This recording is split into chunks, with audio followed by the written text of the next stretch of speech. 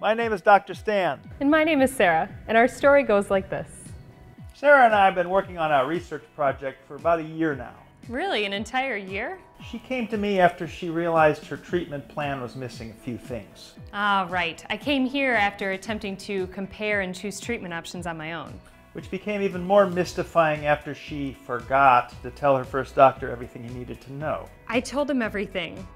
All right, I told him the important things. Right. Okay, identifying problems with my treatment plan and attempting to find a better treatment was a little harder than I thought. Of course. Of course. To make matters worse, she didn't want to go back into her doctor's office. I didn't want to go into any office. I live in a rural area where it's hard to travel into town.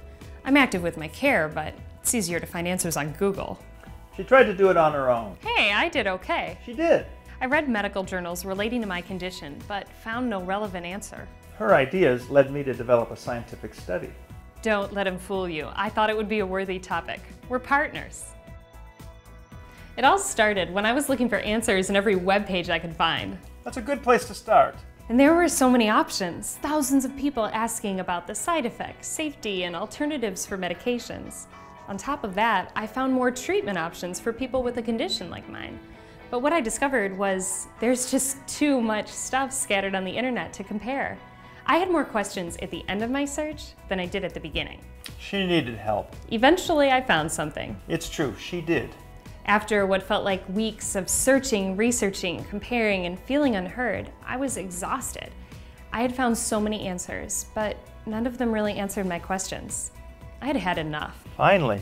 Just when I was about to throw in the towel, I discovered ActiNect, a web page dedicated to patient-centered outcome research.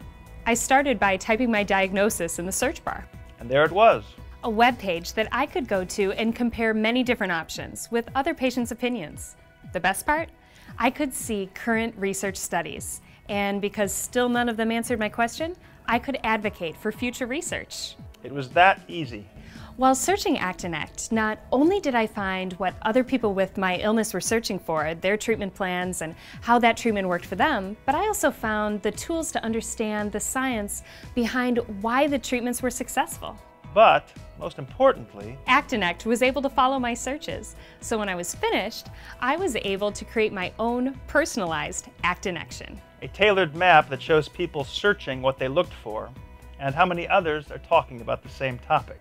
After Sarah created her ActiNection, she had two options: publish her findings to the website or stay anonymous. I chose to share my ideas. It was easy. By publishing her ActiNection, Sarah was matched with other patients, caregivers, researchers, and doctors who shared an interest in her condition. That many people? Because ActiNect helps give patients an understanding of health conditions, they feel more involved in research studies and projects. I did feel empowered. With many different professionals looking to help patients with their conditions, the web page allows for experts to coordinate care by connecting with each other through LinkedIn or MedHelp. And finally, my voice had been heard as I was matched with Dr. Stan. What I didn't know was that researchers like Dr. Stan also use ActiNect. Quite frequently, actually. By searching ActConnections created by patients, caregivers, or stakeholders, researchers like me are able to see what kind of concerns patients have and what kind of questions they're asking.